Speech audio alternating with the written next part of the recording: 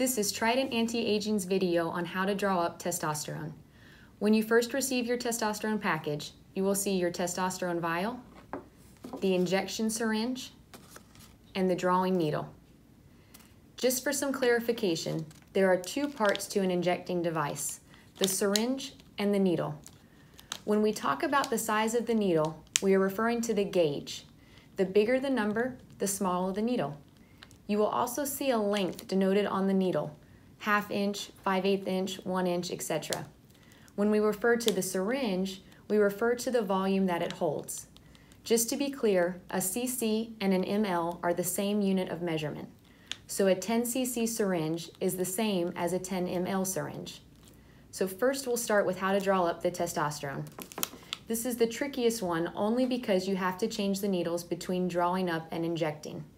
This is because testosterone is very thick, so it's easier to use a bigger needle to draw it up, and it's nicer to use a smaller needle to inject it.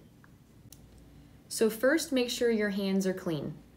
If this is the first time using the testosterone vial, pop the plastic safety cap off of the top. Next, use one of the alcohol swabs to wipe clean the rubber center part on the top of the vial. Next, we are going to change out the needle. So first, unwrap the syringe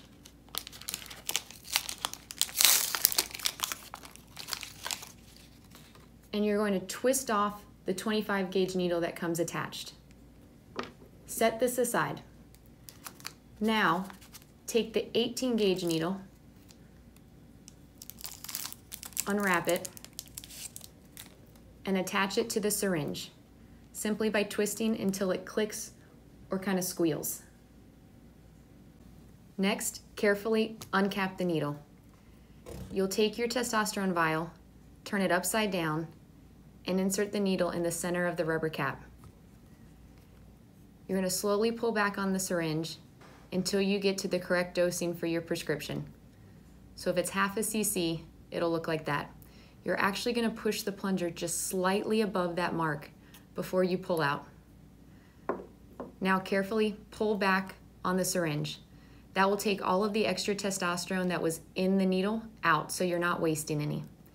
Now carefully recap the needle by placing the cap on.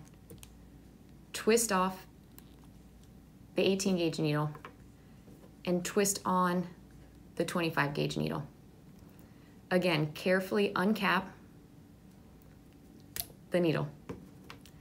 Now you're going to squeeze the testosterone up to the top, removing any air bubbles.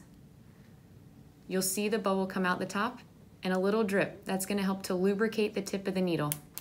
If there's any extra bubbles, you can kind of flick the top of the syringe to remove those. Now you'll carefully recap the needle and you are set to do your injection.